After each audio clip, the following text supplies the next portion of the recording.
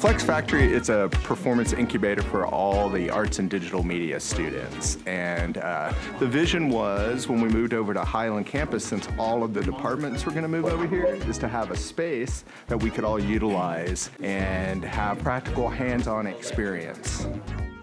It feels really, really exciting to be able to perform at Flex Factory because it's just a chance to interact with other people that are performing as well, and just to get a chance to get out there with your band, especially in a college community and a college atmosphere.